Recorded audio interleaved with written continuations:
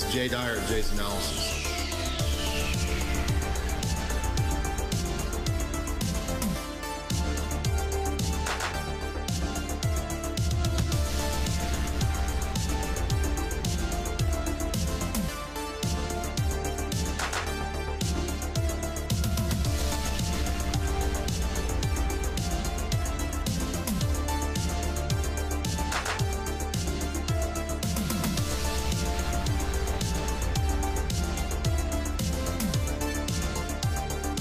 Jay Dyer of Jay's Analysis.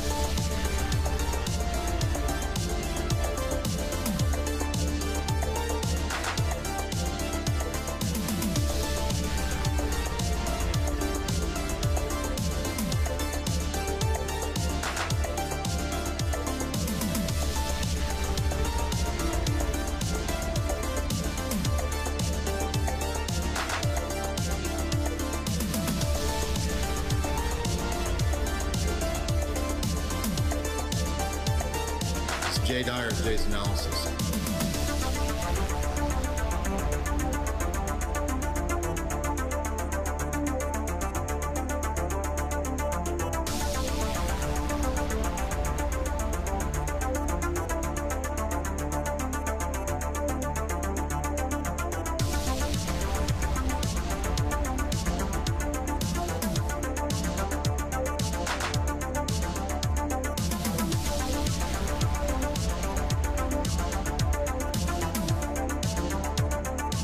Jay Dyer of Jay's Analysis.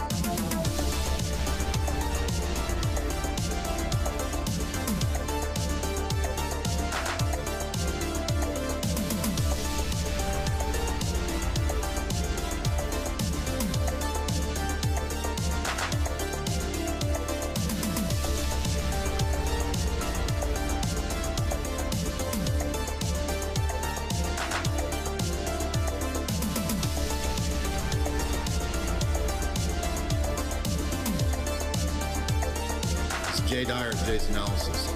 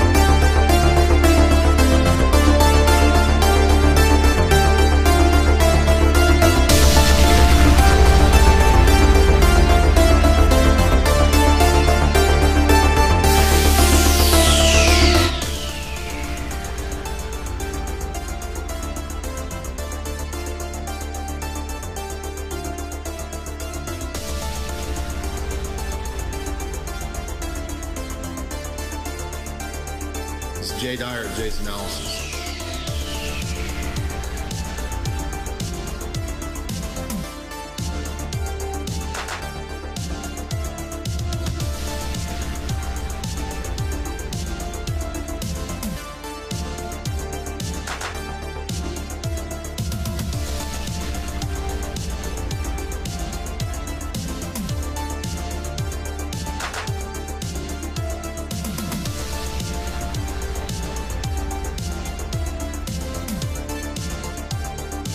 J. Dyer, J's Analysis.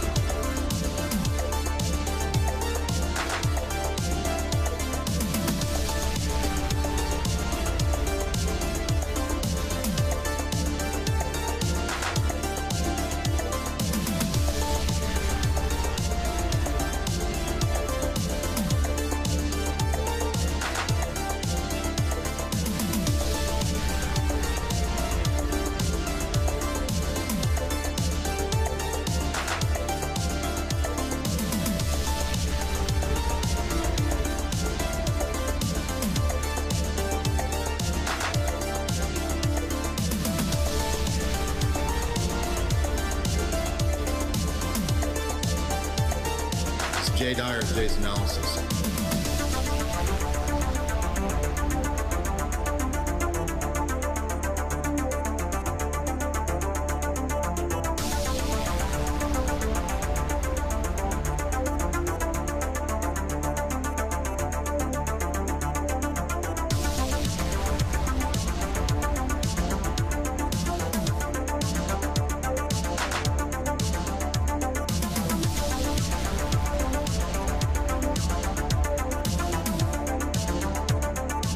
J. Dyer, J's Analysis.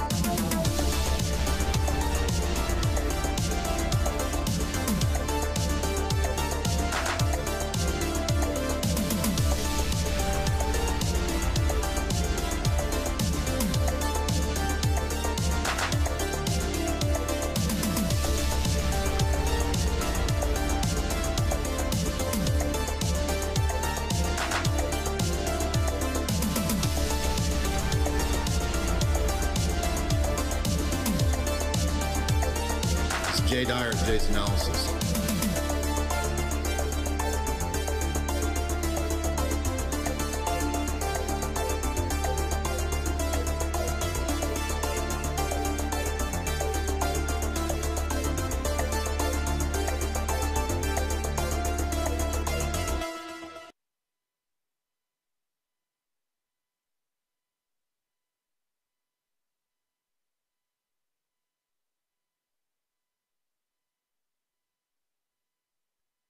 All right, welcome. You're listening to J. Dyer. Let's make sure we have good audio. Can everybody hear me? Can you hear me? Can you hear me? Are we having...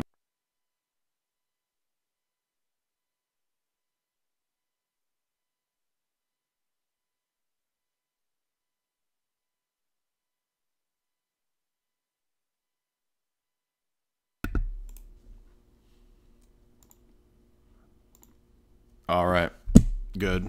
I can be heard. There we go. Yes, we're going to talk to True Dilton for the 100th time. I've had endless requests. So, yeah, we'll talk to him.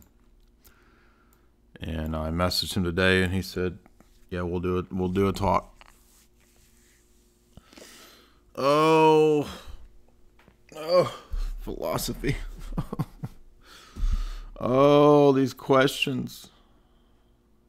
Anyway, so I thought in the wake of the many recent discussions and debates, it would be pertinent to have a stream that dealt with objections and questions, because naturally debates, they just lead to a whole lot of questioning, which is a good thing. That's a good thing. So the topics today, we're going to specifically try to stick to, philosophy, metaphysics, the branches of philosophy, and defending them.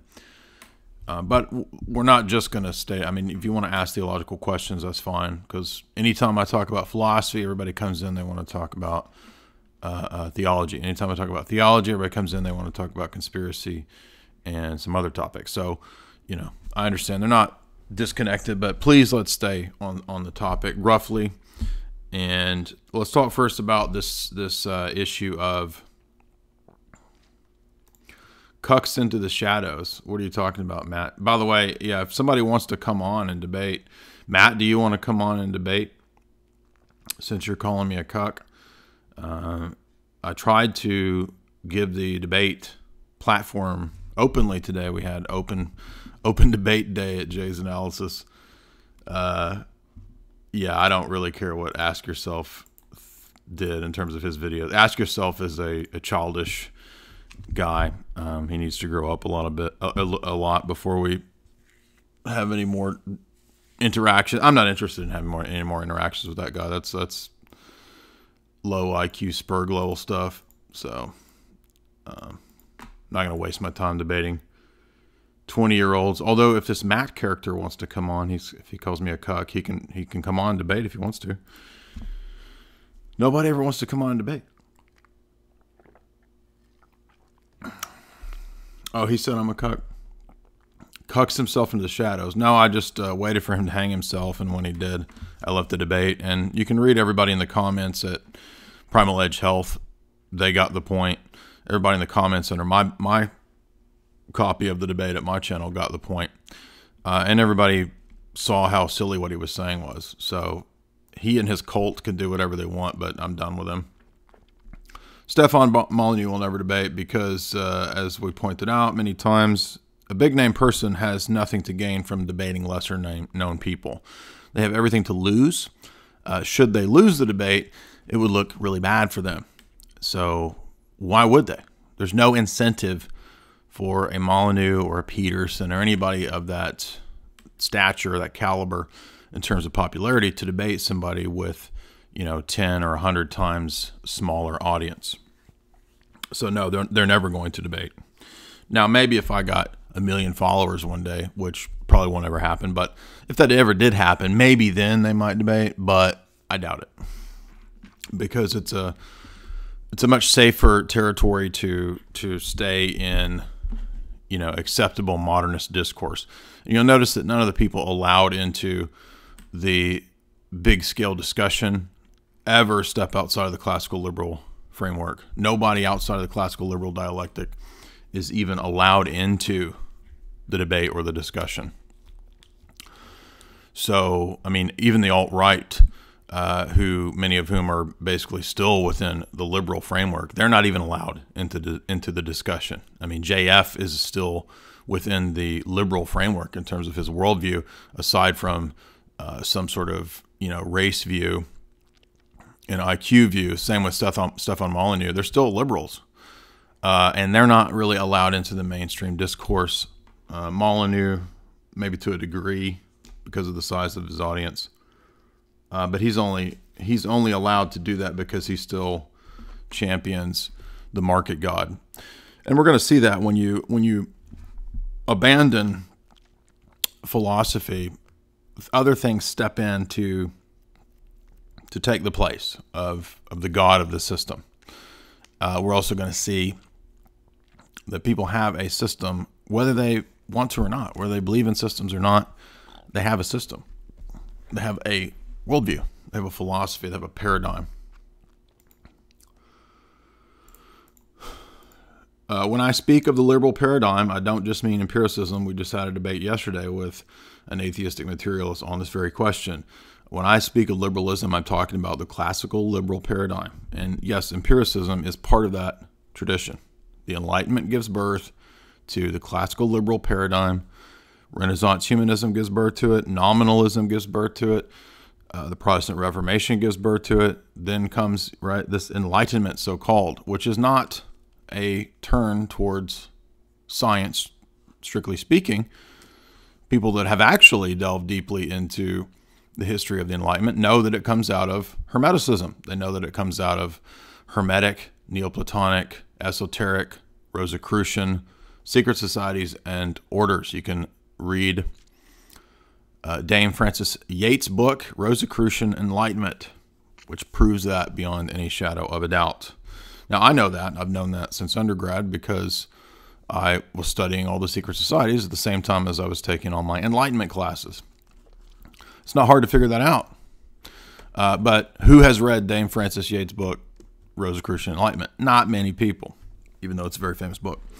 Anyway, so when I talk about the liberal tradition, I don't mean modern American liberalism. I don't just mean empiricism. I mean the entire tradition of the Enlightenment, because it is a move towards liberalism. Now, some of those people would not necessarily be called, quote, liberal, because maybe, like Hobbes, they believed in a giant Leviathan monolithic state, right? Hegel is a statist. So, Hegel's philosophy of the right, that's not liberal. However, all of these figures after the Enlightenment come out of revolutionary traditions, except for, here and there, every now and then there's a gem in the midst of the maelstrom here, the confusion, that critiques it, right? You get writings about monarchy, you get writings against liberalism, in the West, even after the revolutions. So again, our stance here is not that science is bad. All right, we believe that science has its place. And in fact, as Hoppe argues, right, in his points about democracy, the God that failed, we're always told this mantra, which is actually a revolutionary propaganda slogan, that the Middle Ages was the Dark Ages. Monarchy represents Dark Ages, and only because we have republican democracies do we have advancement and progress. And in fact, Hoppe makes, I think, very good, consistent arguments that we could actually probably have been far more advanced had we not adopted the entire revolutionary ethos in the West. And of course, as you know, we've covered in countless articles, countless talks, and even in my book, the fact that the entire world has been infected with revolutionary thought. All of the revolutions are the same, as Aldous Huxley says. They all have the same point. They're all directed by the same people, and they're all taking man towards technocracy. That's why the entire world is under the spell of democracy. That's why Hoppe is correct to call it a god that has failed.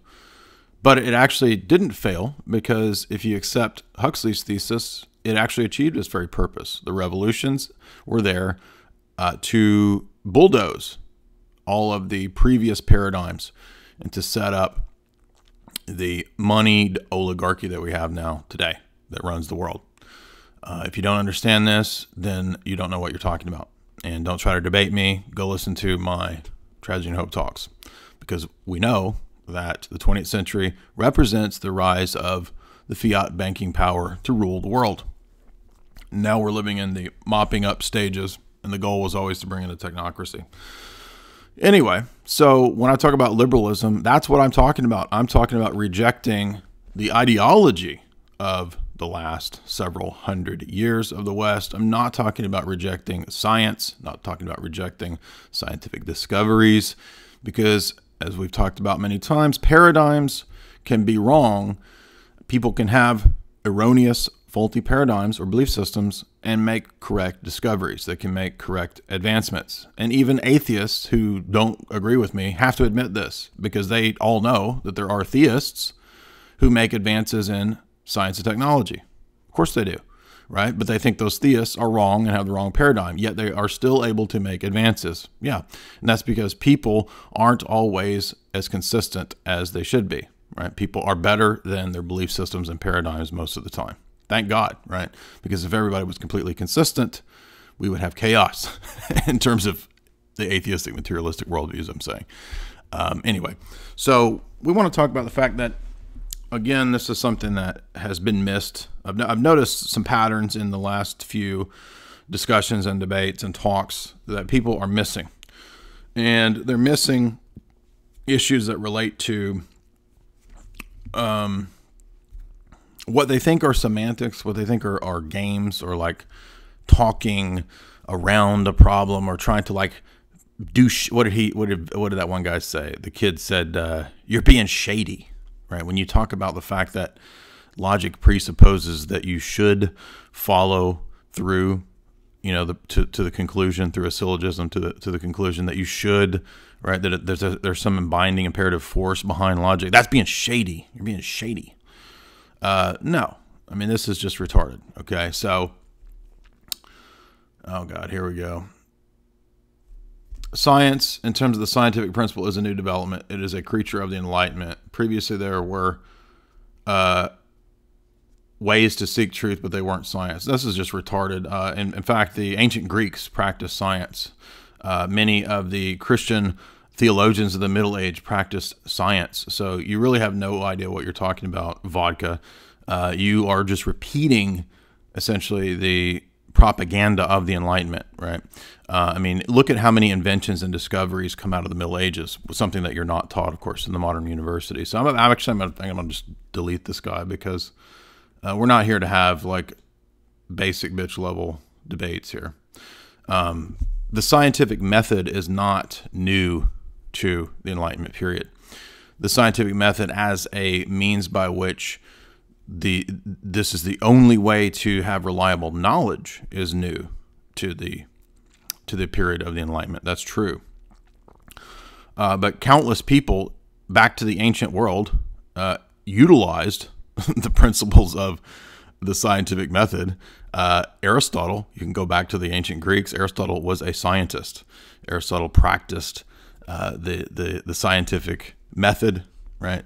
Now, so again, my grad work in part was in terms of science, philosophy of science. So the questions that philosophy of science asks are different than the questions that normative science involves itself with. And the problem is that most people who study science and hard sciences don't know philosophy, so that they don't know what's being said or what's being asked when people bring these kinds of questions to bear. They think that it's semantics, they think that it's word games, and it's not. Asking basic questions about metaphysics, about ethics, and about epistemology is just classic philosophy. And because scientism especially has a problem and has actually presuppositions and an agenda behind the rejecting of these branches of philosophy, and ultimately philosophy itself, as Neil deGrasse Tyson says, philosophy is essentially worthless. It's no longer needed anymore now that we have science. I mean, this is so laughable and so absurd that, and by the way, he was actually made fun of by not a few philosophers when he made that statement. It's really just speaks from ignorance. I mean, extreme ignorance, because you can, the idea that you can master, say, some branch of hard sciences, and that therefore this gives you some preeminent insight into all of reality, is itself a fraudulent, stupid assumption, right? So, for example, a lot of biologists will assume, right? JF does this. He assumes that because he studied biology at a graduate level, that therefore this is some sort of all-encompassing paradigm answer to everything, right? We can approach grand mythological narratives from the questions of the life sciences and biology. But of course, that just assumes that biology is the lens by which everything should be read. And what philosophy does is that it asks the questions about presuppositions. It asks questions about, is that really the case? Can we know that? Can we demonstrate that? Now, every atheist, rational, scientific materialist, blah, blah, blah, reductionist, they claim to be logical. They claim to be rational. They claim to be the guardians of reason and science over against superstition. However, when we begin to start asking questions about what logic is, how logic functions in the world, we are immediately met with nothing but derision and the accusation that those are essentially stupid questions. They're relics of an old age. But of course they're not. And that's because modern scientism has no answer to these questions. And that's why we're here today, to defend traditional philosophy, metaphysics. So, again, so let's talk about, okay, so we got the questions are coming in quicker than I can respond.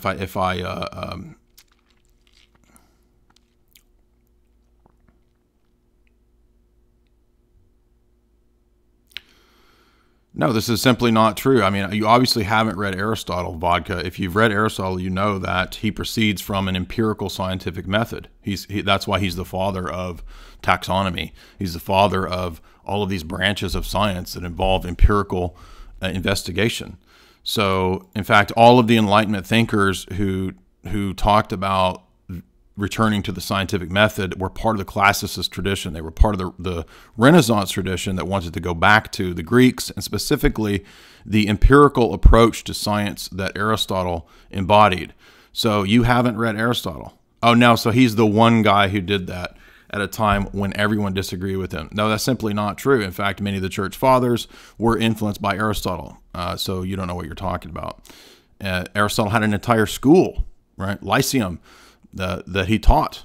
So the idea that this is only Aristotle, I think it's about time to delete this dude. I've had enough of his retardation. So you're out of here. So we're not going to deal with that. He thinks Aristotle was the one guy, and here's Aristotle has a tremendous influence on the history of the church. Again, how many times have we recommended St. John of Damascus's Fount of Knowledge, which has a lot of good things to say about Aristotle? That does not mean they were Aristotelians. It's, again, mistake. All right, so before we get into the stuff is coming in so quick, I can't keep up with those questions. But let's get in first to the question of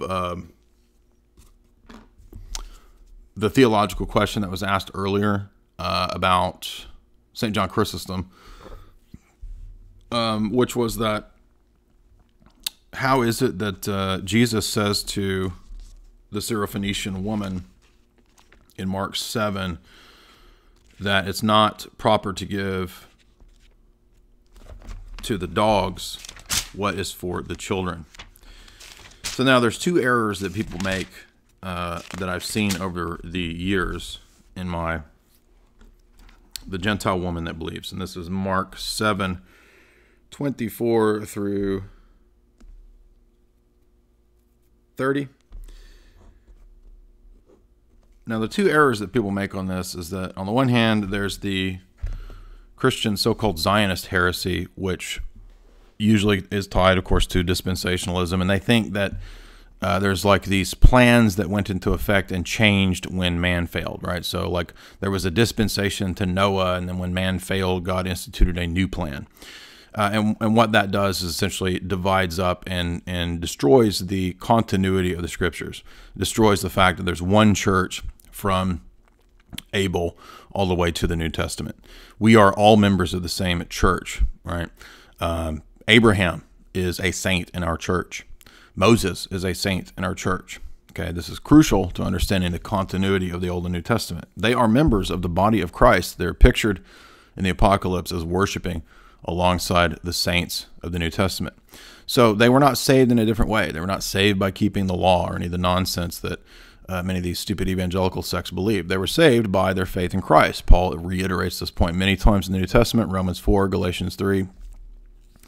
So they didn't have a different pathway to God. There's never been a different pathway to God. It's always through faith in either the coming Messiah, looking forward to him, or faith in the Messiah who has come, us now in the church era. They're not saved in a different way. There was no way to keep the law. But even in the period that we're talking about, when God established the nation of Israel, there were still converts. We read about converts in the Exodus. There were people who in Egypt who had converted to the worship of the true God. When Ezra went out and established the synagogue system, we read about the converts, right? There were converts to the worship of the true God of Israel, mentioned even in the book of Acts. There was the dispersion, that is, the Jews that were outside of Israel that had been set up in other cities, where they had synagogues, and there were many converts in those cities. So the Judaism of this period accepted converts. In fact, Abraham was a convert, the founder of so-called Judaism. Well, in the sense of the nation of Israel, right? Abraham was himself a convert out of paganism. Now, a lot of people get confused with this, and then they think that, so what happens is that in the New Testament, Jesus came, and because these verses said that he came first to his own, to the Jews, then there must have been some sort of new dispensation that was invented. This is what the Christian Zionist heretics say. There was a new dispensation that came about after the Jews rejected Christ, and then it went to the Gentiles. This is so stupid that it's almost unfathomable that anyone believes it. For one, how many times in the New Testament, the latter chapters of Romans, right, many times in the Gospels, there are quotations from the Psalms and the major and minor prophets that I've covered in my talks about the Gentiles converting. So if the prophets prophesied the Gentiles converting, that was always the plan. It wasn't an accident. It wasn't plan B, according to these idiot evangelicals. No, the Gentile church was always the plan because it's the fulfillment of the promise to Abraham that in his seed, all of the nations would be brought into the worship of the true God. His seed is Jesus. Jesus is the fulfillment of all of the covenants of the past. Every one of the covenants, again, from Adam to Noah to Moses, or to Abraham to Moses to David, they all are foreshadowing Jesus, the awaiting prophet, priest, and king to come, who fulfills all these predictions. And in his death, burial, and resurrection, which is a amazing mystery that God worked in terms of his providence, God foreknew that the Jews would reject him. In fact, it was predicted that the Jews would reject him all throughout their prophets.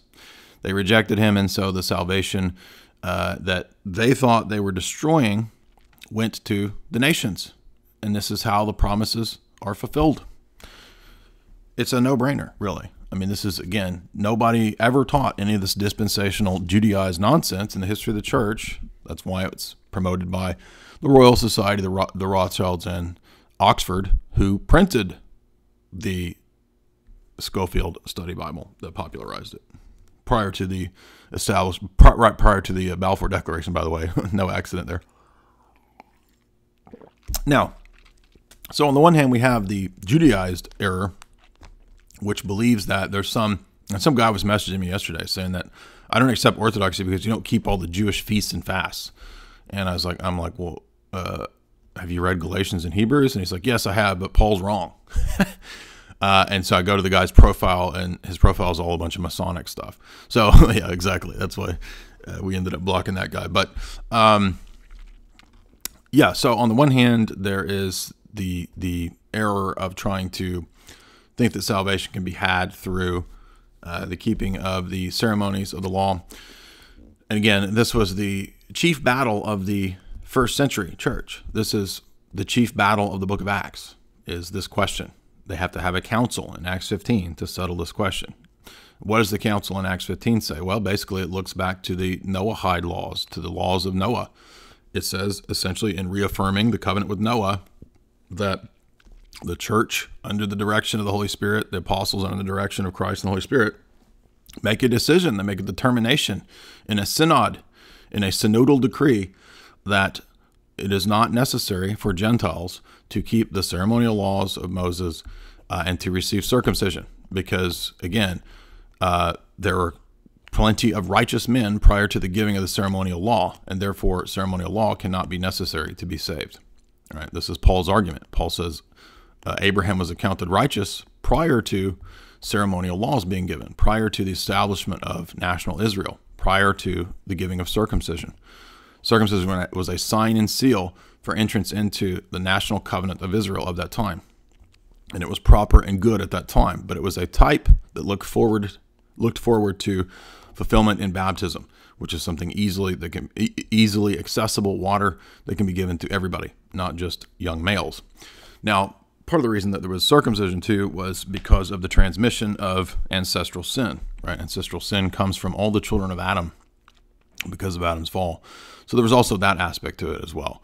Circumcision was supposed to signify a tearing away of the old man, as Paul says.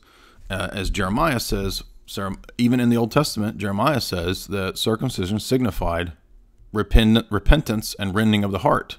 Circumcise your hearts, Jeremiah says. That was the whole point of it.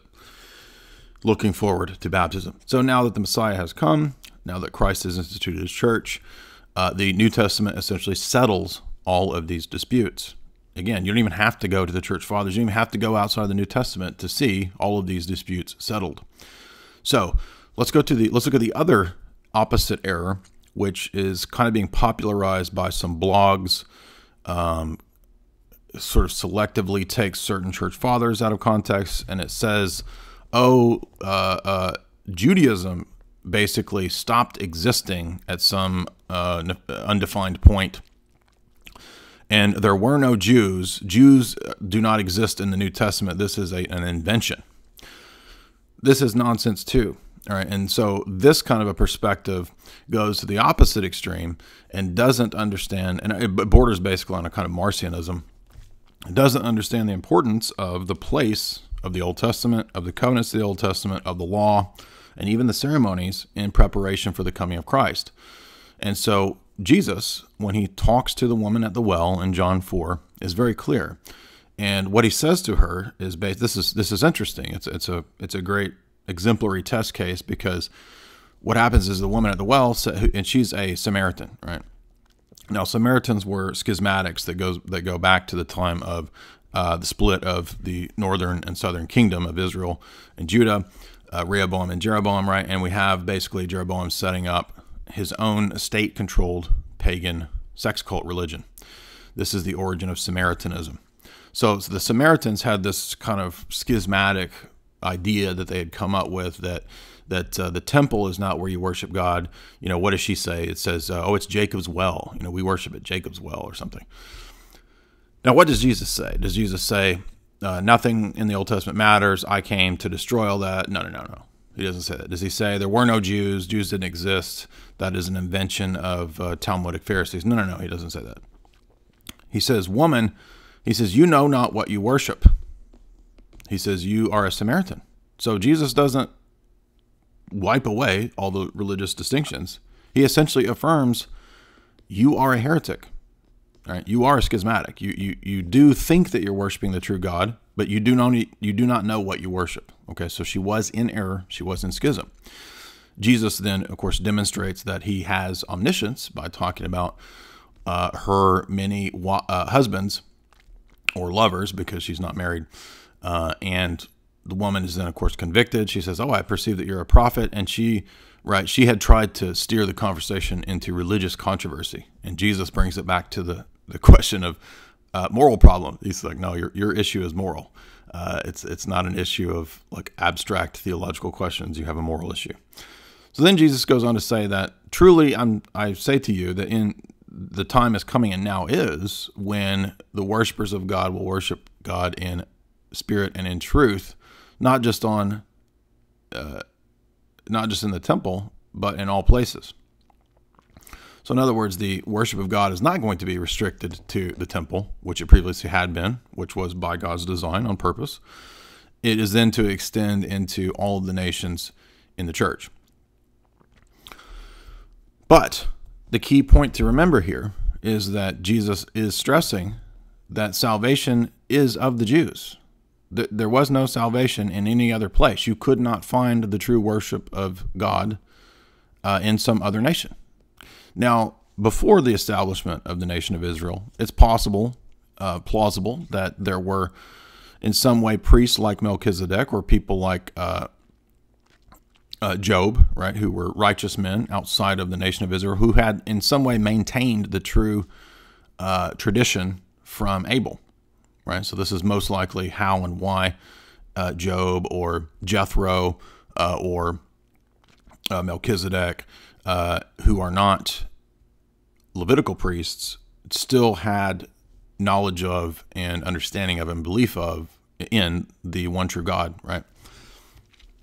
And presumably also belief in a coming Messiah. In fact, Job predicts Christ. There are multiple messianic prophecies in the book of Job. And Job was not written by a Jew, it's written by a Gentile. So Job himself, by the way, shows us that there were true Gentile believers even in the Old Testament. So now let's look at this passage then. When Jesus says to the Syrophoenician woman that Gentiles are dogs, he is not making this up out of nowhere. He is reaffirming what is in the Old Testament. All right, now a lot of people who take this opposite view, they think that it's somehow wrong to talk about the fact that the Old Testament, particularly the Psalms, right, in many places, it's not just a Talmudic invention, that the law and the prophets and the Psalms speak of the nations in this way. They do because they were that way. They were dogs because they acted that way, right? They were into some seriously degenerate stuff. And yes, it eventually infected Israel too. And Israel fell into the worship of serious degenerate stuff. So it's not like, I mean, the point is that both of these things are true. It's not either or, right? There were periods when Israel was faithful to God in some instances. And when that was the case, God would subdue their enemies. And David can write Psalms talking about the nations being heathens, being degenerate, and deserving of divine justice, right? How many times does David say this in the Psalms? How many times do the prophets say that? Multiple times.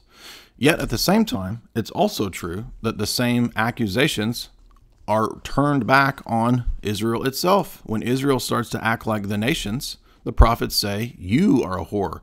Israel is Sodom. Israel is Gomorrah. Okay, so these things can all be true at the same time. Okay, so Jesus is being consistent when he affirms the fact that it was true that the nations were dog-like and heathen. The gift of the covenant was not given to all nations. It was given only to the nation of Israel. I'm speaking after Abraham, of course, right? So that is the norm, and that is true, and that is correct.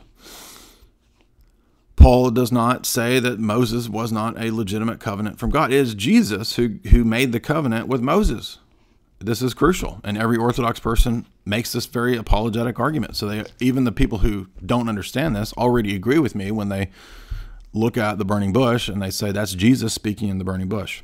Jesus says, I am that I am. Multiple times in John 7, Jesus says, I am that I am. I am, right? So it's Jesus in the burning bush, and it's Jesus making the covenant with Moses. Again, it's not that difficult when you understand basic continuity between the Old and New Testament. Now, when we understand that, we see then that it is in fact true. Just think of Israel as the church of the Old Covenant. And so just as in the New Covenant, the church can pray imprecatory prayers and pray against her enemies, which she does and has for 2,000 years, so likewise did they do the same thing in the church of Israel in the Old Testament. It was no different. Now, there are differences in the sense of modus operandi. Like, we don't principally try to go to war against Canaanites. Although, at times, the church, well, I should say Orthodox nations and kings have gone to war. Everybody knows this. Basic church history, right? So, even though there's a shift in emphasis between the Old Testament period focusing on a more external battle-related scenario of the conquest of Canaan, etc. That was a type, Paul says. The conquest of Canaan was a type of the church conquering the world. All right, Paul makes this analogy very clear in the New Testament. So the typology of Canaan's land is fulfilled in the spiritual approach of the church going out and conquering the nations through the preaching of the gospel, essentially pulling down the demons that the nations worship. That's the true battle, the true conquest of Canaan that is happening now in our very day, in the last 2,000 years. Does that mean that in the Old Testament there were no demons? No, of course not. Demons are mentioned multiple times in the Old Testament. Does that mean the Old Testament wasn't spiritual? No, right? Think about how many times prophets see into the spiritual realm and they see chariots fighting with the armies of Israel. They see into, Isaiah sees into heaven, and he sees, in Isaiah 6, he sees God, in fact. And by the way, John says in his gospel that when Isaiah looked into heaven, he saw Christ, by the way. So anyway, when we understand that, Jesus's mission, it was appropriate. Paul affirms this too, by the way, that in Romans, he says that to the Jews were given the covenant. They were given the law. They were given the promises. They were given the fathers, etc., etc. So naturally, Jesus had to come to the Jews first, who were his people. And salvation was offered first to the Jew, right? This is why Paul says to the Jew first and then to the Gentile. This is why in the book of Acts, the apostles go and preach the gospel first to the Jews. Salvation is offered first to the Jews. And what happens? Well, many accept it. Many also reject it, right? And so we think of the section in Acts where Paul says, since you reject it, we now go to the Gentiles. And if you read through the book of Acts, you'll see that, it's the Holy Spirit essentially directing this process. Okay, so for example, at one point, the Spirit forbids the church to spread the gospel into an area of Asia. We don't know why. We're not told why the Spirit forbade the gospel going into that region. We don't know. Apparently it would be some other time, right? That's the counsels of God. We don't fully understand all the counsels of God. But what we do have in Revelation is a lot of information about, the kinds of things that I'm saying. We do have information about how to make sense of these texts. Jesus not being inconsistent when he says that this woman is a Gentile, and she is, and that was important in the history of redemption, that was important for that phase in history. Now that the church has been established, right? And by the way, Jesus grants the woman's wish. So even though she was a Gentile, even though she did have this affiliation with pagan culture, Jesus still grants her supplication. And in fact, multiple times in the Gospels, Jesus preaches to Gentiles. He preaches to schismatics, right? And this is the story of the Good Samaritan, right? And that's because, as many of the church fathers point out, the gospel examples of like the Roman centurion and so forth, believing in Christ, these are prefigurations of the fact that the Gentiles will in large accept the message of the gospel. And many of the Jews will not. And as a nation, the Jewish nation falls under God's judgment precisely because they reject their Messiah. So, long story short, both of those positions are incorrect. There's the extreme of thinking that I don't know where they get this idea that the word Jew was not in the Bible. It was invented by Talmudic persons like hundreds of years after the coming of Christ. It's very retarded. If you read Zechariah 8, there's a prediction that, thus says the Lord Almighty, in those days, 10 men from all the nations around, 10 men from all the tongues of the nations will stop you and ask you and grab a hold of you. And they will say to a Jewish man, we will go with you, for we have heard God is with you. Well, this is Pentecost. This is what happens on Pentecost. This is what happens when Jesus sends the Jewish apostles out into the world. Right? Many nations cling on to these apostles and they say, we have heard God is with you. Tell us about your God. This is a prediction of Pentecost and the apostles in the New Testament. And they were all Jews. Okay. And by the way, Zechariah 8 is using the word Jew. So Jew is not a post-New Testament Talmudic invention. It's completely retarded. All right. I've already gone 50 minutes on just that one question. So I hopefully that is illustrative. People can benefit from that. But beyond that, I'm not really seeing what Action Jackson or whatever that dude's name was. I don't really see the problem in what he asked. I think he was tripped up by the fact that Jesus affirmed that Gentiles were dogs. Well, this is in the Psalms, right? This is in the prophets. And it's not because they weren't humans, because they acted like dogs. And so, by the way, this is important.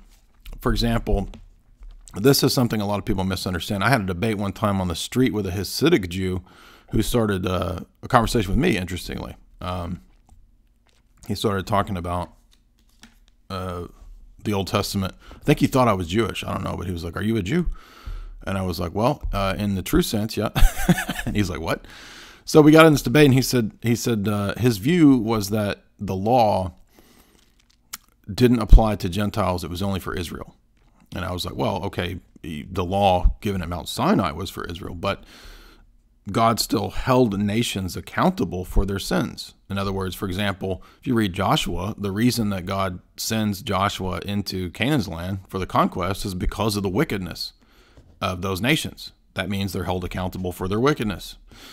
How many times in the prophets do the prophets talk about the nations being wicked, violating God's law? Well, what law were they violating if they weren't under God's law? They were under the law, moral law. What laws were they violating when Nebuchadnezzar, was arrogant and prideful and blasphemed the God of the Jews, the true God?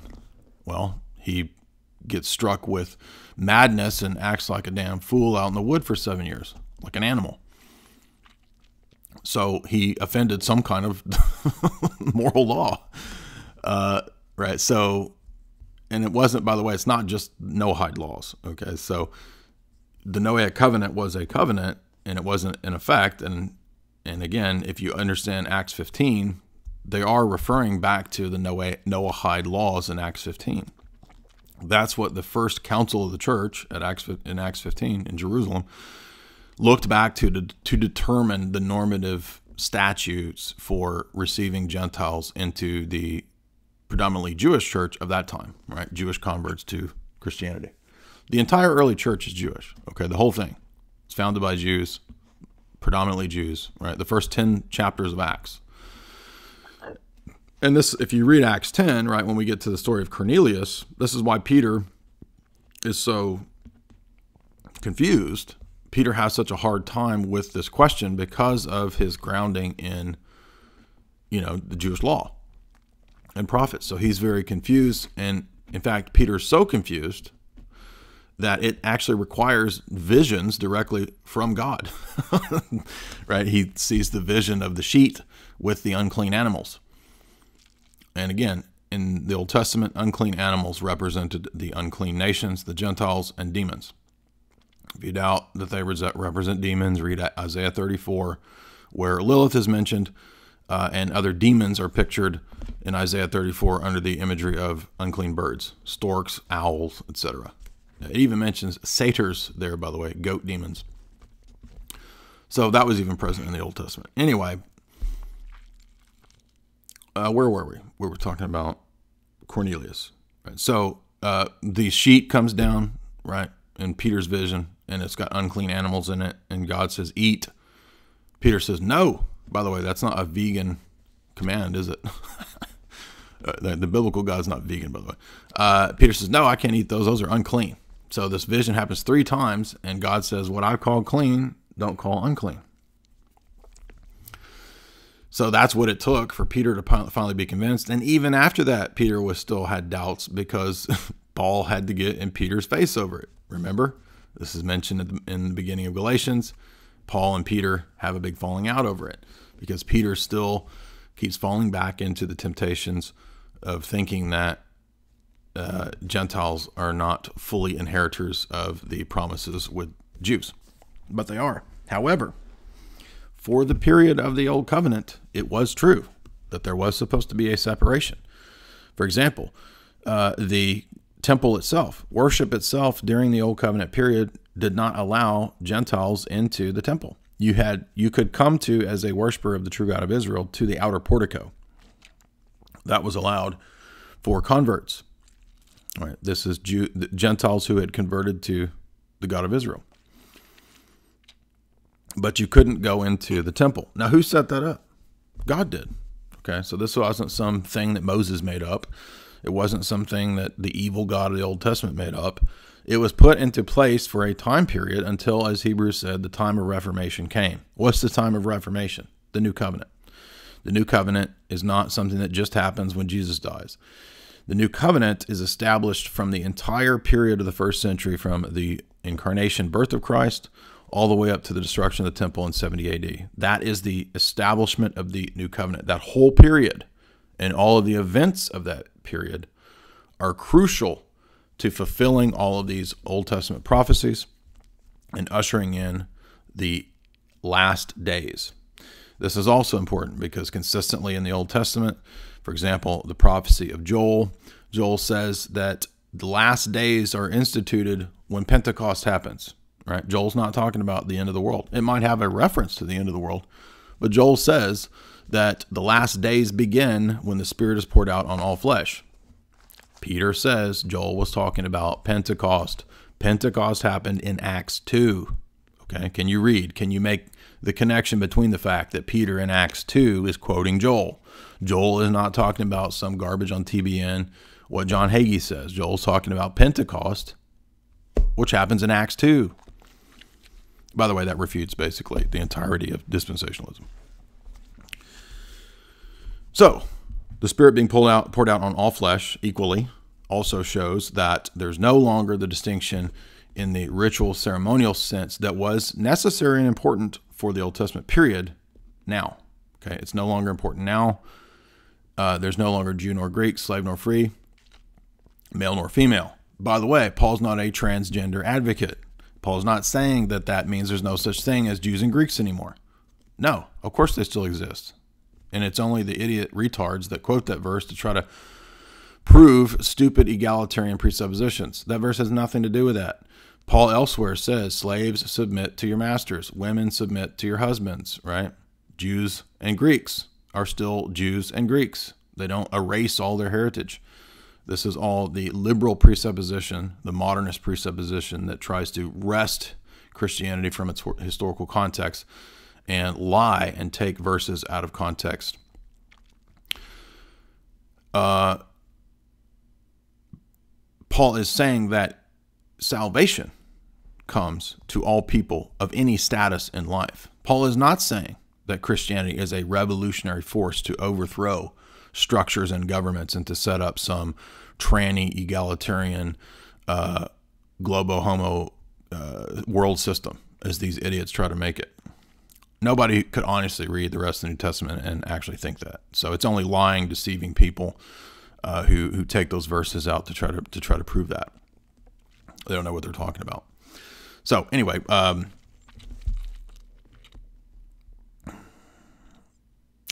Paul, even in Romans 9 through 11, seems to also uphold the fact that Jews will continue to even be Jews until the time of their conversion, right? And I do think many of the fathers, by the way, I just found a whole bunch more verses where the fathers actually back this up. Cyril of Alexandria, by the way, appears to have been very convinced that many of these texts predict a future conversion of the Jews. The Orthodox Study Bible, in fact, mentions this in many places. I think that that's true. I think Romans 11 just very clearly is making, again, as I've pointed out many times, the claim that eventually Jews will convert. I don't know when that is. We don't know when that is. But I think that that's the obvious meaning of what Paul's saying. Now, do I think that necessarily has anything to do with the founding of the State of Israel? No, I do not. I don't see where that necessarily fits into any of this. I'm going by what's in Revelation. I'm not interested in reading, headlines into Scripture. That's what Hal Lindsey and John Hagee and all those retards do. We don't do that. We don't read news headlines into the Bible. We don't look at the fact that, the Antichrist is mentioned in a bunch of movies, and then try to read that into the Bible and say we're in the last days.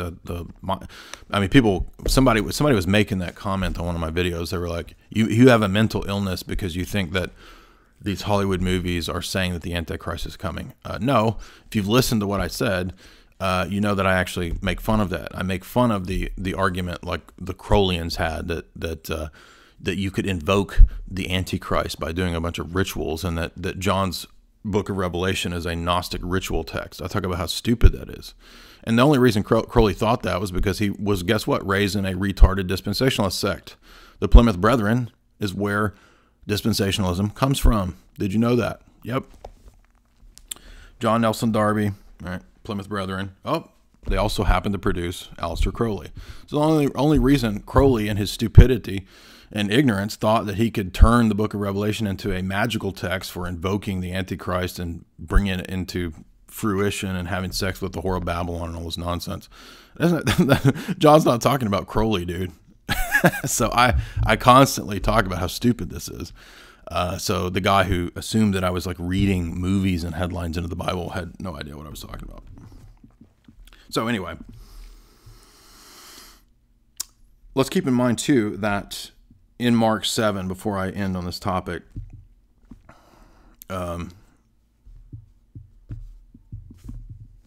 Jesus says that Jesus rebukes the scribes and the Pharisees. So it's in the context of the story of calling the woman a dog, is in the context of rebuking the scribes and the Pharisees. Now that's important because it shows us that Jesus, there's not like a catchphrase by which we can, lift these verses out of context, right? Like a lot of times, like a Baptist will try to say something like, "You believe the traditions of men in your Orthodox church. You follow the traditions of men. Jesus said to the Pharisees, don't follow the traditions of men." Well, he also in other places does say follow the traditions. So, right, this is a different question, right? The question of whether there's oral tradition is a different question from whether or not there's the traditions of men.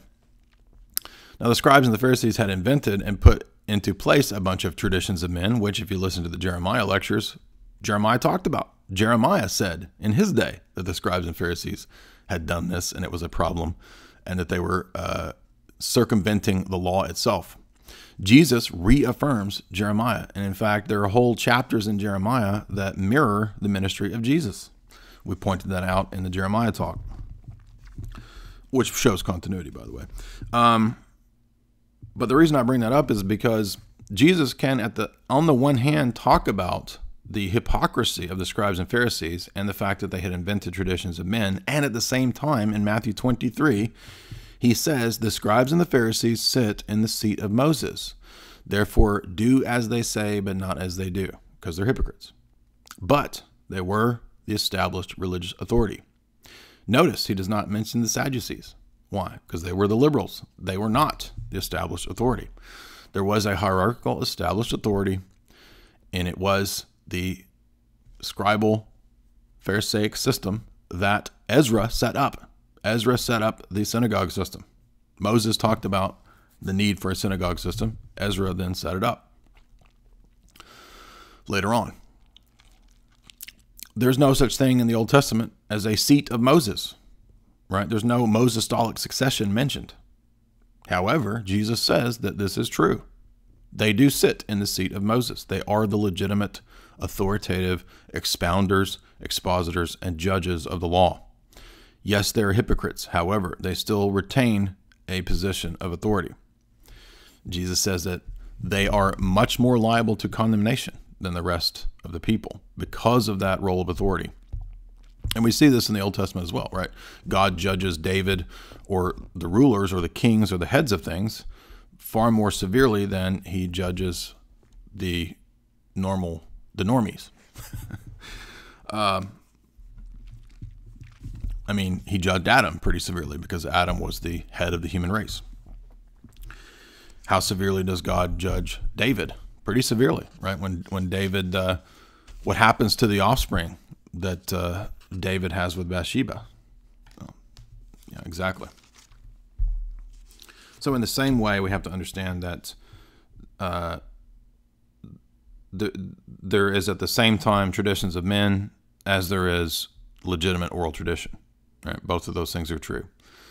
Jesus can rebuke the Pharisees and call them hypocrites while at the same time recognizing that they have legitimate authority. So it's that simple, really. All right, I'll read a couple super chats before we move back to philosophy because I kind of went for an hour on that one theology question, and really what we were coming to talk about was the philosophy. That's okay. We want to go with whatever anybody's interested in. That's what we'll talk about. I did say we could talk theology today, so we're taking challenges and questions today. The first question, Evan Schultz, thank you for that. You've been killing it, Jay. I found it challenging discussing orthodoxy with women as they find it sexist. Any tips? I mean, modern women are, of course, bathed in the idea that patriarchy or religions that have only male authorities and priests are sexist. There's not much you can do about it because, you know, Jesus set it up. So their problem ultimately is with Jesus. Too bad. I mean, I wouldn't worry if people, I mean, in other words, you can't water down these facts to, like, you know, appease some feminists. I wouldn't worry about it. Just move on. My tip would be to move on to somebody else. By the way, this is why we have to watch out for feminists, is because people like Angela Dahl Carlson, who hopes and prays for women's ordination to the priesthood, these people want to change the church, right? This Miriam Yusuf woman, all right, she's blogging about all this microaggressions and social justice warriors. These people want to change the church. Sorry, but you don't have the right to do that, and you're working from a spirit of wickedness. What does Scripture say that the spirit of rebellion is like? The spirit of rebellion is like witchcraft. The sin of rebellion is as the sin of witchcraft. So get out of here, witches. Any significance to old baptism being for men only? That is not true. I don't know what you mean old baptism. You mean circumcision? If you mean circumcision, then yes, as I pointed out, circumcision signified ancestral sin on the one hand, in the sense of the transmission of ancestral sin through all the descendants of Adam, and that transmission is had through the male member. It's the semen that creates a new human being. That doesn't mean that women didn't have ancestral sin. All human beings did. But the transmission occurs through the sexual copulation act from one generation to the next. And by the way, that doesn't mean that ancestral sin is a thing, a substance that somehow meant that humans were tainted. Corruption and sin are not things they're not things, right? As the fathers say, evil is only located in the turn of the will away from the good. However, all of Adam's descendants have these same propensities because they have his fallen nature. When we talk about fallen or corrupted nature, we don't mean that the nature itself is inherently evil. This is the error of Manichaeans, of Calvinists, Lutherans, and Protestants. Many times they conceive of original sin as somehow being something connected to man's nature itself, which is to then give sin substance or being or ontological existence, which is the Manichaean heresy. Sin does not have ontological being or existence. It's not a thing. It's a move of the will away from the good. So baptism, so the significance of circumcision was only to be a type of baptism, and what it was supposed to teach, as we said, according to Jeremiah, was to throw off the foreskin of your hearts. In other words, you have hard hearts.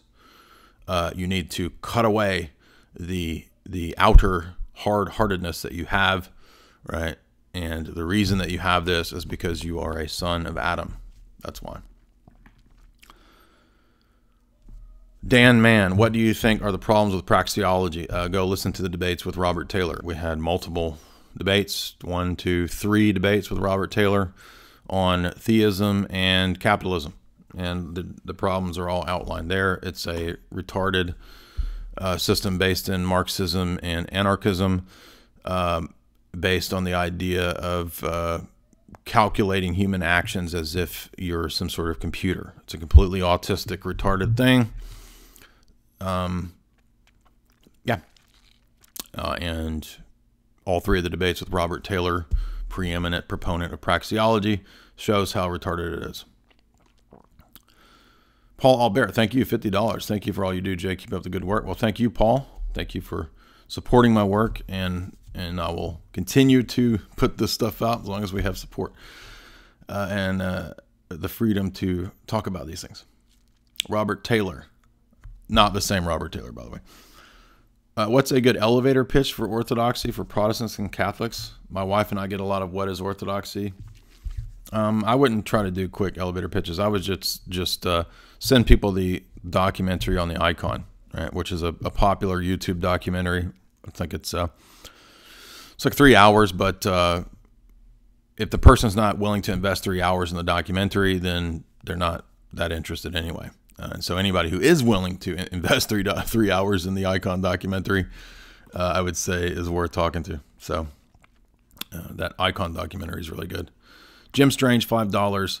Best apologetics on YouTube. Thank you, Jay. Well, thank you, Jim. There's not a lot of apologetics going on YouTube, really. I mean, that's that good. So thank you. In other words, I don't think it's necessarily that I'm that good, but there's not a lot of apologetics out there anyway that's any good, right? I mean, all these Protestant presuppositionalists, they're terrible. Good grief. They give transcendental arguments a bad name, by the way. So thank you there, Jim Strange. Randy Churchill, $20. Thank you, Randy. Appreciate that. White Top, $2. Thank you, White Top.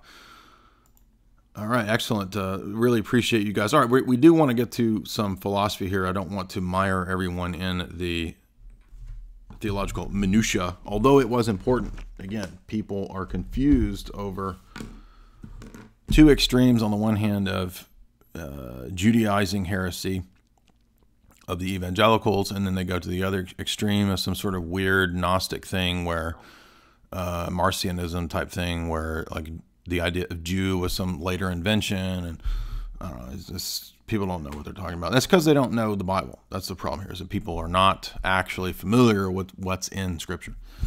So they read these blogs and these websites, and they come up with these weird views. And trust me, I know. I've spent 20 years wandering through all of these different views. You know, I mean, I went from being a Baptist, I grew up Baptist, into reading the Church Fathers, church history, right, Calvinism, and then Catholicism.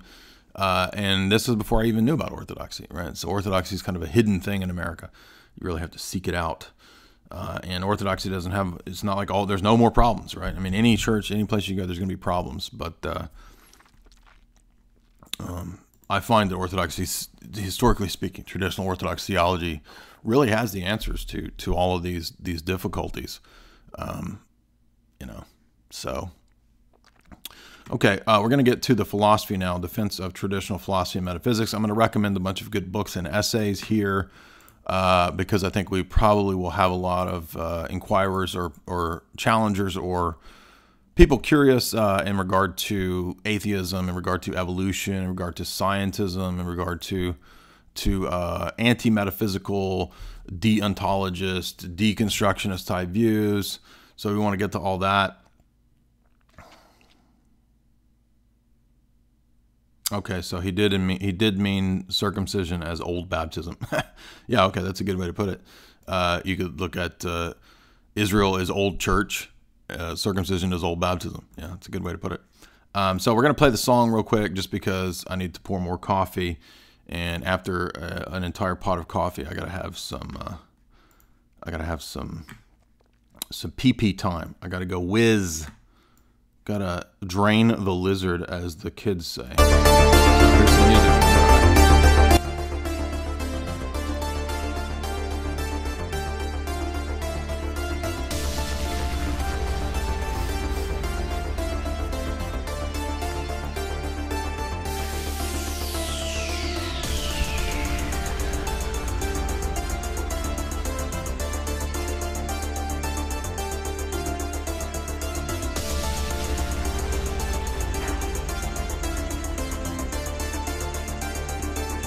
Dyer, Jay's Analysis.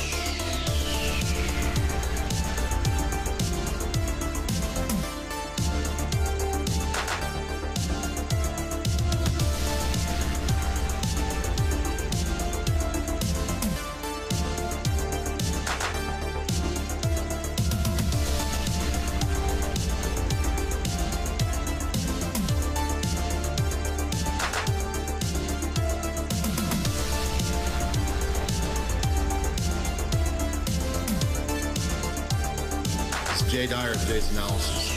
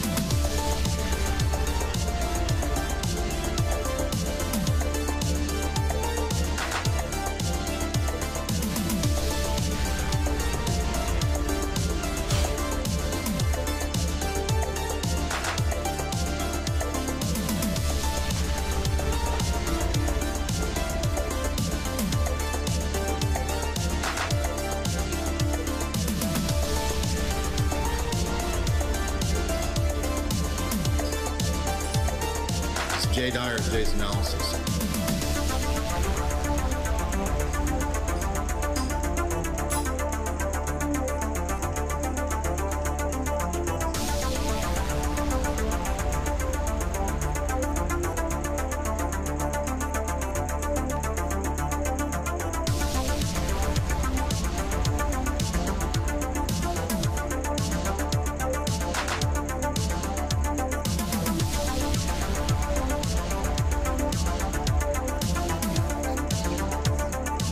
Jay Dyer, today's analysis.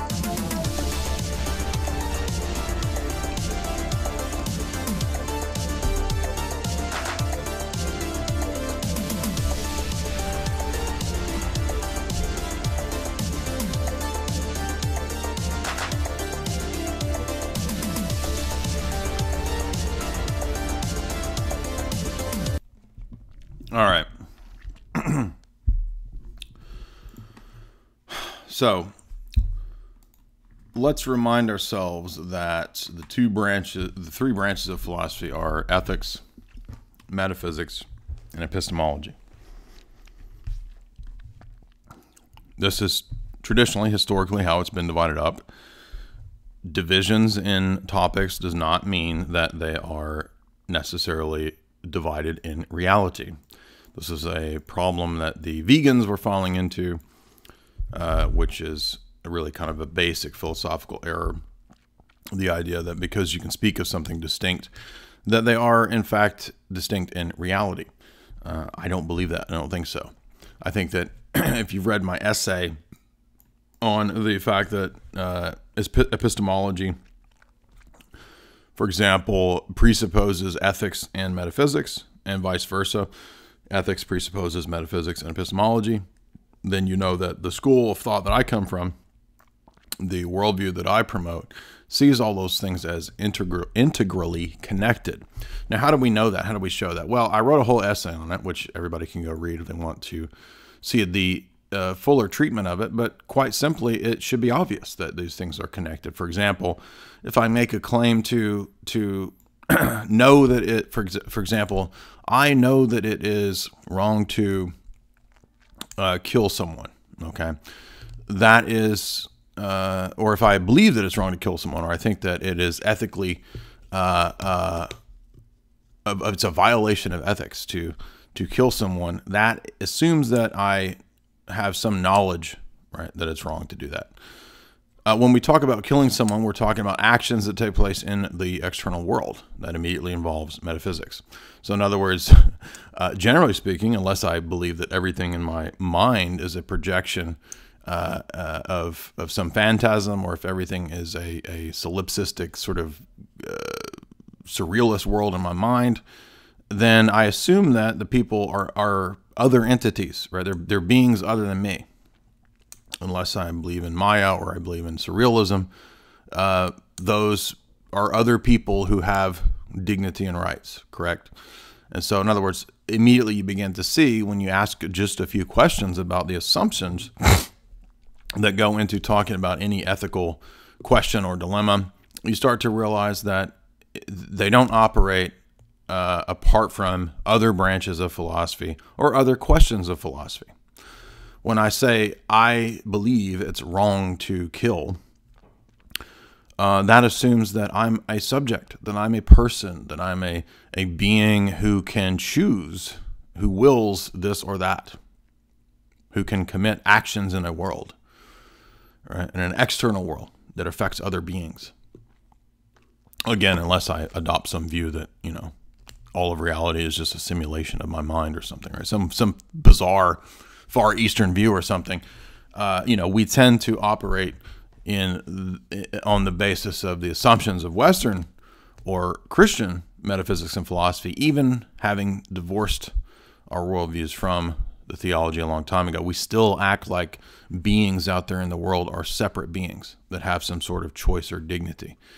Even though we might construct metaphysical systems or anti-metaphysical systems where those beings have no rights, we still, in practice, continue to operate like they are, right? I mean, nobody consistently lives out a completely will to power, you know, predatory social Darwinian worldview, unless you're like, you know, the top globalist or something. Most people don't consistently day to day live that way, right? They act as if it's wrong for people to steal their money, to cheat them, right?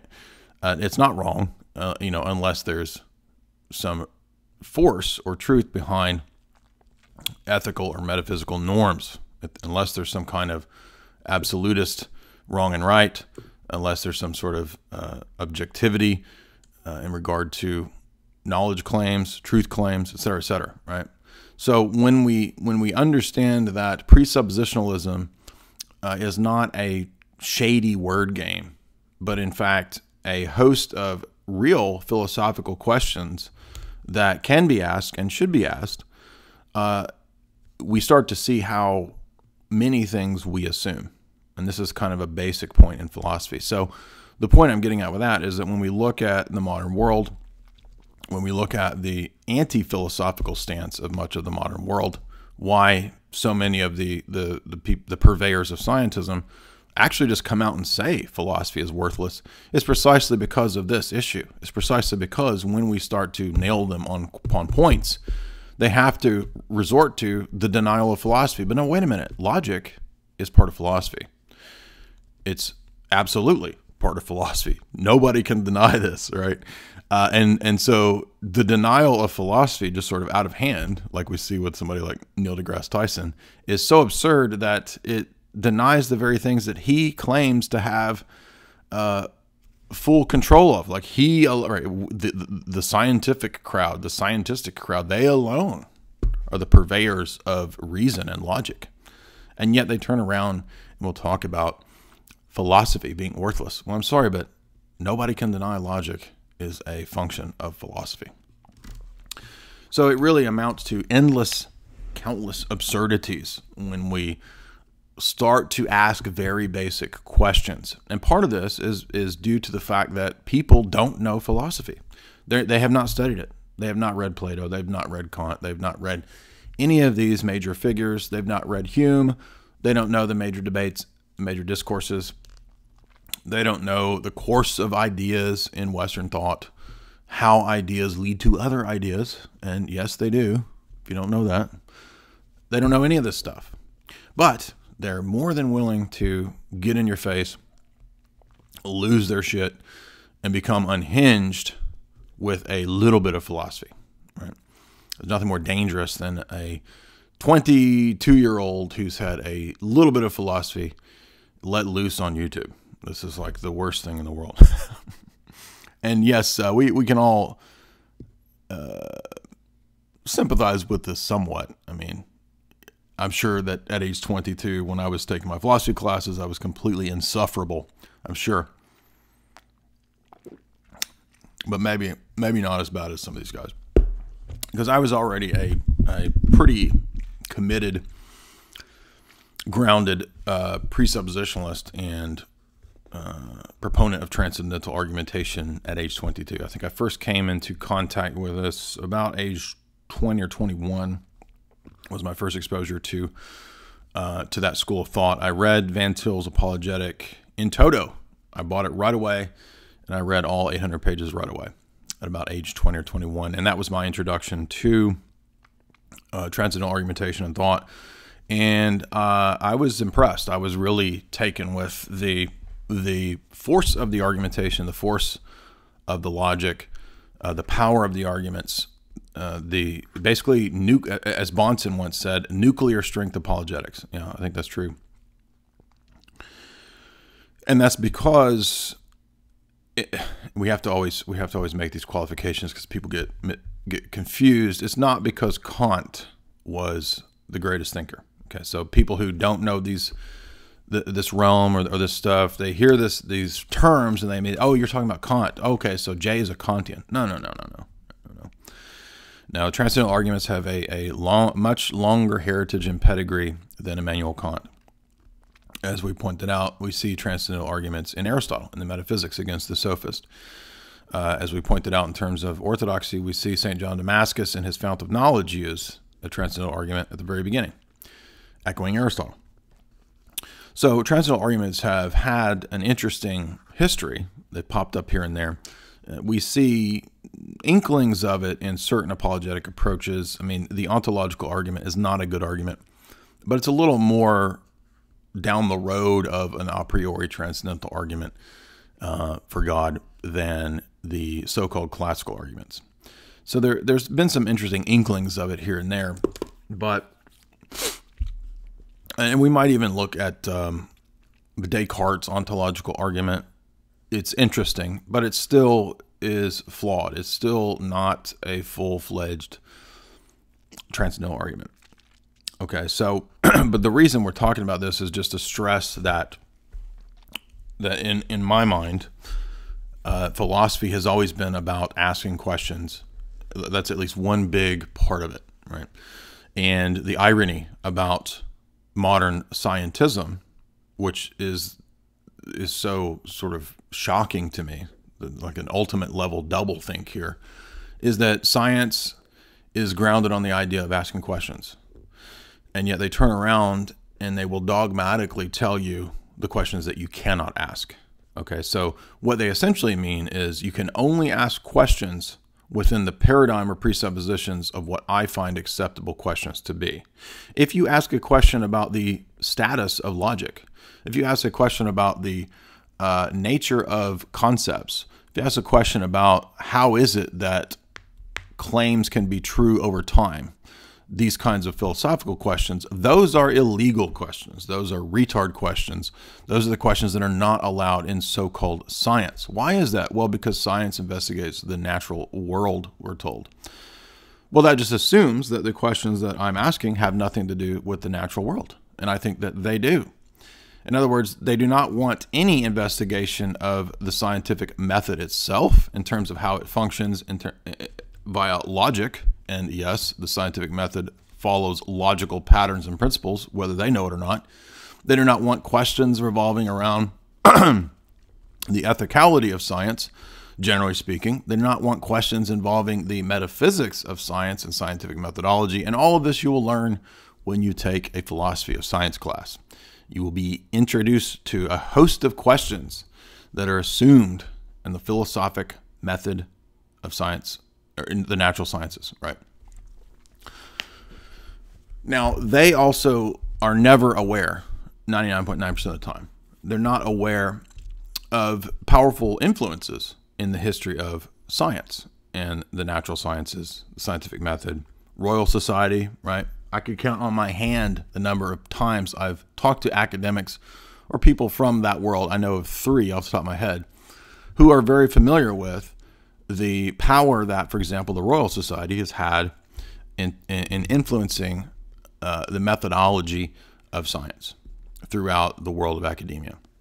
And this is why, for example, we had the Lancet, the famous magazine, medical journal of Oxford, a couple years ago. The editor of the Lancet put out a startling admission in the journal. It's still public, by the way, that half of the world's scientific peer-reviewed papers are fraudulent.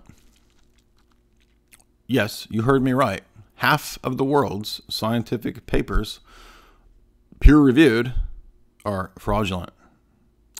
Well, that's pretty devastating to the assumptions of scientism, isn't it? And yes, they will go apeshit when you mention this. But now, wait a minute. This comes from the top of the scientific establishment, doesn't it? Let's see if I can pull it up. Half of scientific papers are frauds. Yeah, I think I've got it right here. Now, the Lancet is, of course, the world's premier science journal. And guess what? You're going to notice something here in this little beautiful admission here. You're going to see something to do with the Royal Society, aren't you? You're going to see something to do with what's called Chatham House rules. What? Chatham House rules? What would that have to do with science? Well, it has nothing to do with science, because science is a purely neutral framework, isn't it?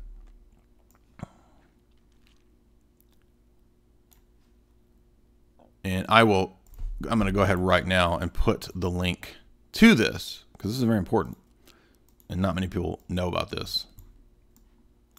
Now, I talked about it endlessly. Notice there's your Chatham House rules picture there. You don't know what Chatham House is. You don't know what you're talking about. You don't even need to be trying to debate me. It's very difficult to get this paper, this journal here, like, to fit on this screen.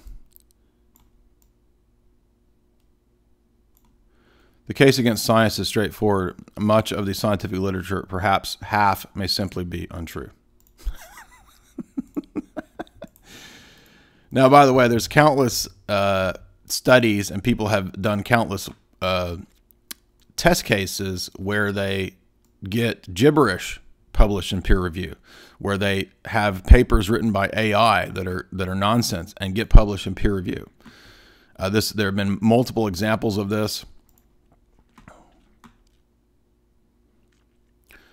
Let me add this while I'm doing it. So here in the show description, I'm going to have this just right now at the very top. This is from the Lancet. And again, I can't fit the whole thing on the screen because it's like a journal thing. And this is by the editor of the Lancet. So again, one of the top medical journals, most prestigious in the world. And the very beginning of it says, a lot of what is published is incorrect. I'm not allowed to say who made this remark because we are asked to observe Chatham House rules. What is this doing in a scientific journal? What? I thought we had academic freedom to ask any questions that we wanted. I thought science told us how the world works. And yet here at this top prestigious academic medical scientific journal from Oxford, he's not allowed to say what's going on because of Chatham House rules. Well, guess what? Jay's Analysis knows what's going on because we've been telling you about it for years. I've been telling you about the Royal Society and its scientific scammery and how they have promoted Darwinism for the last several centuries by design, because they have a definite agenda and worldview, which is to dehumanize you and to kill you. They are all committed. That's Chatham House rules, right? Don't tell the truth to the slaves that are destined to be killed. And again, who else has done Tragedy and Hope? Telling you this. Who else has done the same people that run the system in Tragedy and Hope, the Anglo-American establishment, right? It's the people at the top of the Royal Society. They're the same people. It's the same groups, the Royal Institute for International Affairs, the CFR, right? The Rockefellers, the Rothschilds. It's the same people. They write journals. Their top journals tell you science is fraudulent. And what do? You believe it because you believe in the fallacy of authority. So much for logic. Now, I'm not saying this means that all science is false. Of course not. That would be retarded. I'm not saying this means that scientists don't make discoveries. I'm saying it's very naive to assume that you know how science works. By the way, I'm published in peer review. I have a peer review published paper. So I know how this process works. It's not a scientific paper. It's in an economic journal, but it is nevertheless peer review. So the people who naively act like the way that this happens is just everybody being neutral, and then whoever's got the best arguments and whoever's got the best data and research, they just put their time in and they put their paper in, and if you've got the goods, you're going to get published, is utterly retarded. What could be more naive than this? Have you ever actually been in academia? Have you been in the grad world? I have. It doesn't work like that. You want to know how it really works? It's run by cliques of extreme leftists, extreme ideologues, extreme feminists, extreme weirdos, creepers, quite literally, all over academia, just freaking degenerates. They are in cliques, they're in secret societies, they're in their own little networks. Many of them are bought and paid for by big foundations and even the CIA. They know that it's a racket. Again, the whole university system is a giant tax and debt racket. So why do you think they're all going to be telling you the truth? They're not. They're liars. And the way academia works is that people aren't interested in truth. They are interested in making a name for themselves in academia to get funding. That's number one. And the way that you do that is that you have to come up with interesting, weird theories. You have to come up with Shakespeare was actually a tranny. Let me give you the most technical analysis trying to prove something completely retarded, and because it fits in with the overall agenda, you get shot up the ladder. That's how academia works, right? When you publish your paper proving Shakespeare was a tranny. That's academia, dum-dums. It's not this noble pursuit of truth and virtue. Far from it. Read Kuhn, right? Structures of Scientific Revolution. Scientific revolutions don't come because everybody's nobly seeking the truth. Scientific revolutions come because somebody puts out something true and the entire establishment attacks it because they don't want to be wrong. That's why. Now, if you have not heard all the old shows that I did with Hoaxbusters, you can go back and listen to all those because we covered this ad nauseum. I'm not going to rehash 2 years worth of podcasts discussing scientism, when you can go listen to all those where we endlessly cover the many, many, many examples of scientific peer review being fraudulent, scientific peer review being busted as fraudulent, on a mass scale. Did you hear me? A mass scale of scientific research being fraudulent. And I can tell you from personal example that my mom was an editor for science journals for the biggest publisher in America at one time. I know how this works. And all these dum-dums that try to talk about it, they don't even know that scientific publishing is private. Do you think that billionaire companies might have a say in what gets published in scientific journals? Of course they do. It would be naive and stupid to think that they don't. But how many of these naive scientism promoters have ever even talked about this? They don't know who Reed Elsevier is. They don't know that Reed Elsevier publishes the biggest science journals in America and that they're a private billion-dollar company. They don't know what Harcourt Brace Jovanovich was in the 80s. They don't know about Harcourt Publishing. They don't know about the fact that Harcourt owned SeaWorld. Now you say, why does that matter? Well, because that shows you that the entity that are publishing the biggest science journals in the world are private entities that buy theme parks. So they're for profit. They're not noble pursuers of truth, dummies. Right. So again, naivety, idiocy, people don't know what they're talking about.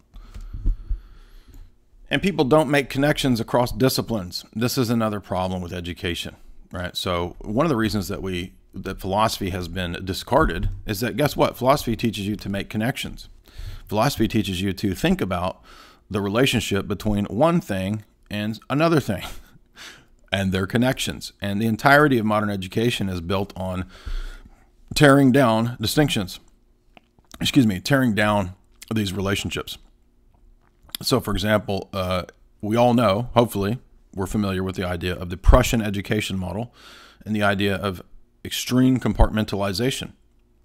It was not accidental that that's the educational model that the West accepted and adopted, because the goal was to create socialized individuals, not educated individuals. And all you have to do is read John Dewey, Horace Mann, and all the founders of American education, public education, that talk about that. They talk about creating the socialized idiot individual, not the thinker, not the philosopher, not the person who makes connections, the person who only sticks to some minutia, some stupid detail, worthless thing, publishing your paper about the length of Shakespeare's strap-on that he wore as a tranny. That's all you're supposed to know about in your academic career. I'm not joking, by the way. You think that's literally what the academics study. They will study their lives into proving Shakespeare was a tranny and how long the dong was. It is that retarded. I am not exaggerating. I am not exaggerating. I am not exaggerating. I'm telling you, it's that retarded. I was there.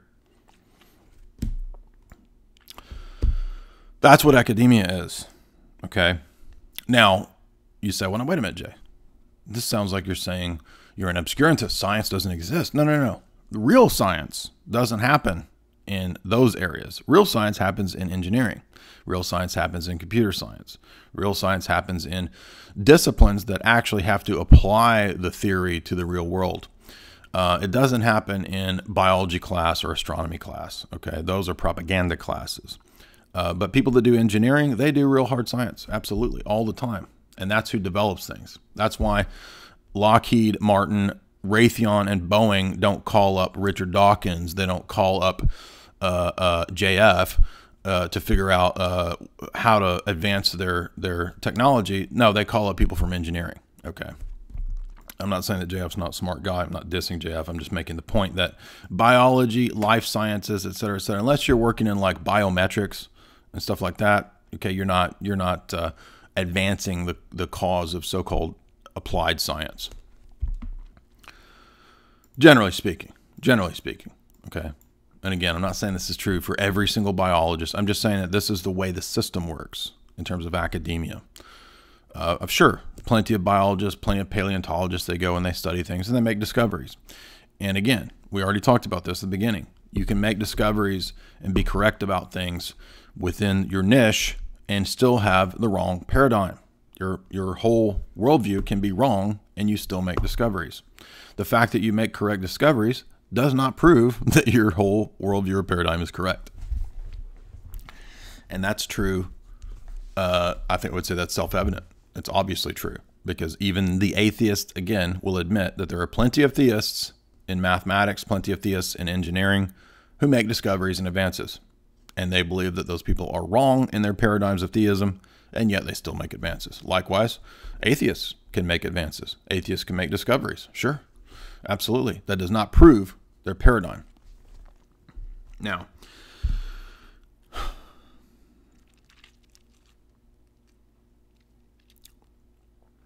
we got a couple of super chats here before I continue going on. Alex Parrer, you make me want to be a better man. Well, good. Hopefully that's what we're here to promote. Not in the Masonic sense, right? Freemasonry says they make good men better. That's not what we're here to do. We want to make men into gods. Okay, so theosis is what we're talking about here. Not some gay Freemasonic thing. But thank you, Alex. Justin Stam, $10. Thank you for going through the explanation of salvations of the Jews. Obviously, it isn't from the Jews themselves, but what was given to them from God. No, of course. I mean, I don't think anybody was trying to say that there's some sort of mystical power to Judaism itself or to the biology or DNA. This is sort of the mysticism of later Talmudism that says that. And the prophets, of course, rebuke that idea many times over. David Singh, $5. Van Til's Apologetic, you mentioned. Can you link it? Yeah, it's called Van Til's Apologetic by Greg Bahnsen. Not the most accessible book, though. This is a difficult text. You know, it's not going to be easy reading unless you have unless you're fairly fluent in philosophy, you're not going to be able to read the book. And I'm not trying to be mean, but I mean, it's a very long, very technical book. There's other easier books that could be accessible. Bahnsen has a, what's his,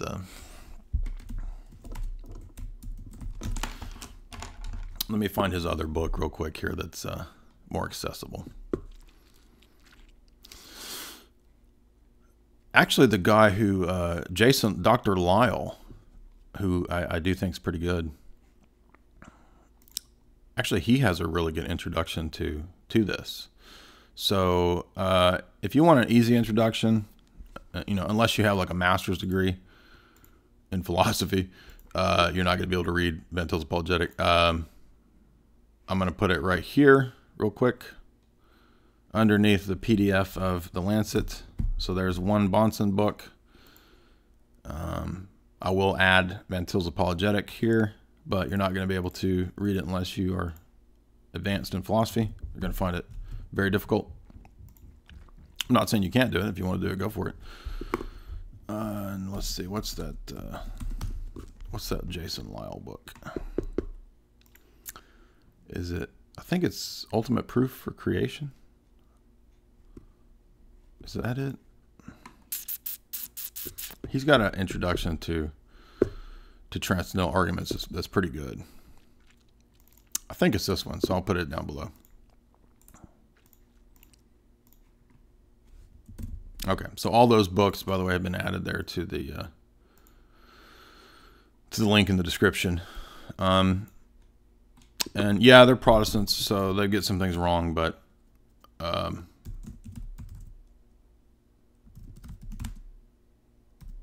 for an orthodox approach to presuppositionalism, I'm going to add this book as well by Father Schuping, which is called Irenaeus and Orthodox Apologetic Methodology, where we can correct the errors of the Calvinists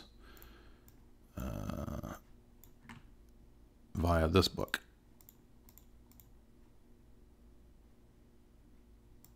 Damn it. There we go.